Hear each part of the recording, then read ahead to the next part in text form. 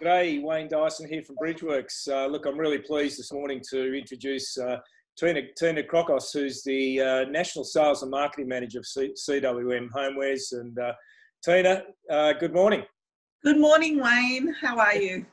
Yeah, very good. Look, I was really pleased to have the opportunity to work with your team last week, I think it was. Just interested in feedback. What's been the outcome from your perspective? Yeah, really positive. I think the team were really enjoyed the sessions and have been really forthcoming in the positive feedback since then. So it's been great. Oh, good. And look, the main reason I'm doing this, Tina, is that I know there's a lot of clients out there that are a bit anxious about doing the online, because I know my history is face-to-face. How did that pan out for you? Because I know there was a similar sort of anxiousness.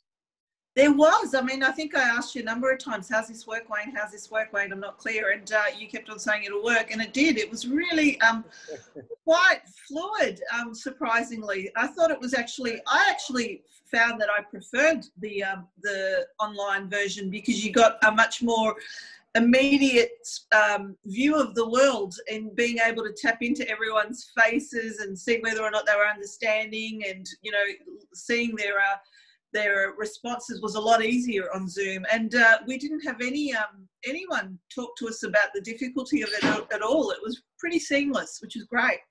All right, look, that's great. And of course, I suppose the whole point of the exercise is really giving people some tools to be able to better understand themselves and the others they work with. So how do you see that applying in your business?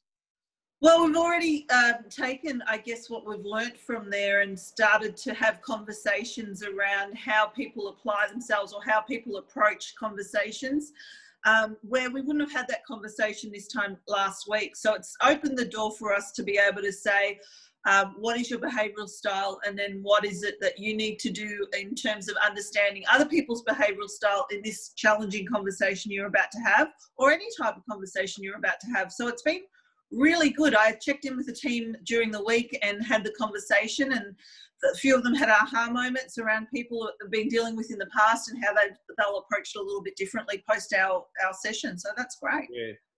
Look, that's great. Great feedback, Tina. And look forward to obviously taking it another step. So look, thanks again for your time this morning. Really appreciate it.